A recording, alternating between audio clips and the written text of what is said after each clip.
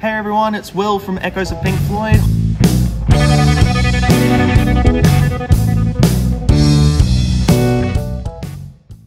Well, I've been listening to music ever since I can remember or walk. I've always listened to mainly rock and pop. I started learning piano when I was about 5 years old, and my interest grew from there.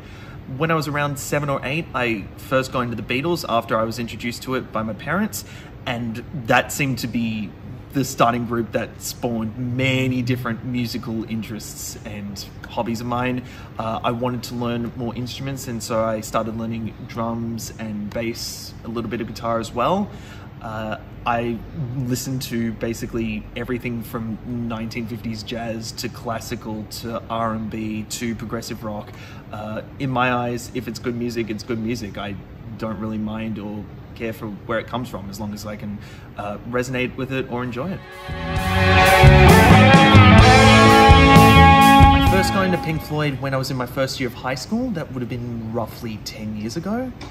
It's a little cliche, but the first album that I really got into by then was The Dark Side of the Moon, and I'd already had my preconceived notion of that album beforehand just because it was so massive. Like, I knew it was famous, but I'd never really known much about Pink Floyd. And so, being a young teenager, first discovering it, I really connected with the themes it was trying to say in regards to various issues around the world, including mental health, which wasn't necessarily tackled much at the time. I really enjoyed the various styles that they played in. I thought it was incredibly interesting for me, and I've been a fan ever since.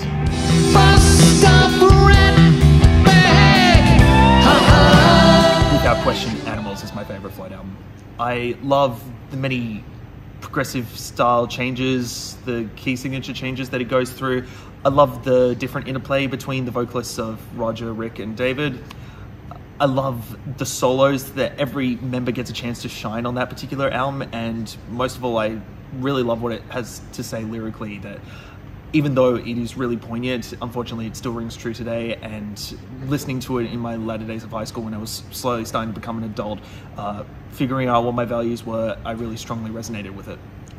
If I had to absolutely pick one favorite song, it would probably be one of the longer ones, so I could listen to it for longer. It would probably be either Echoes or Dogs. You've got to be crazy! The organisers of the group were seeking to form their own offshoot project. I auditioned over Facebook.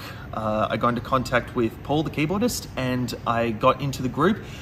Sadly, due to various circumstances, that project didn't end up going through to performance stage.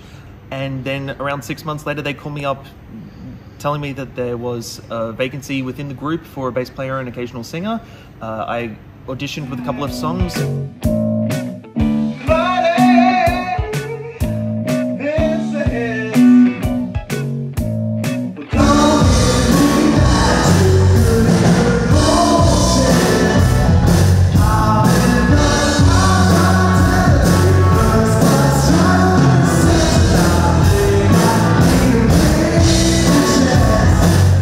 They would have it, I got into the group.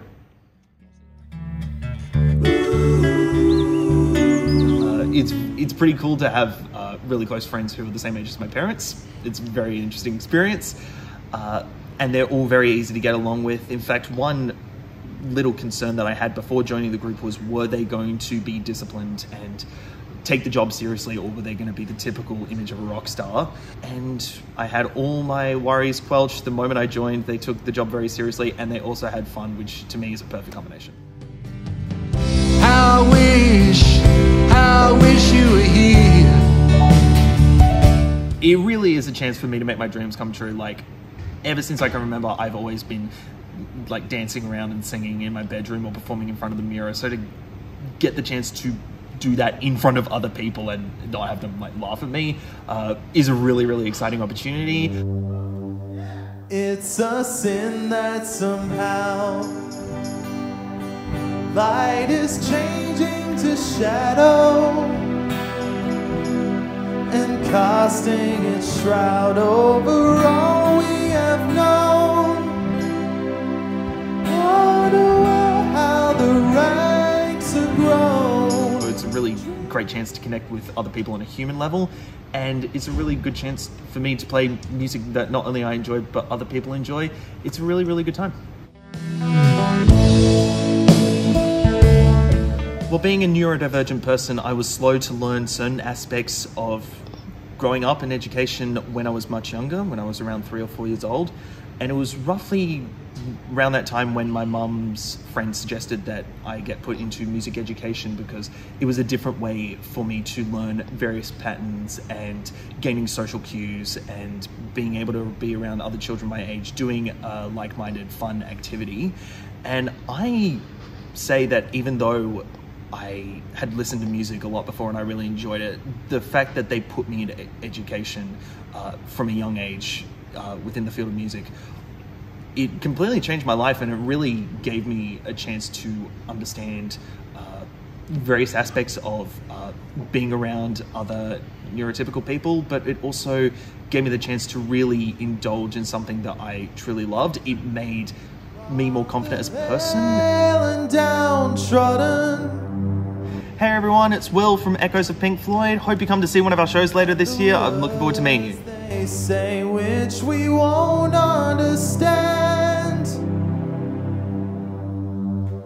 Don't accept that what's happening is just a case of other suffering. Or you'll find that you're joining in the turning away. It's a sin that somehow light is changing to shadow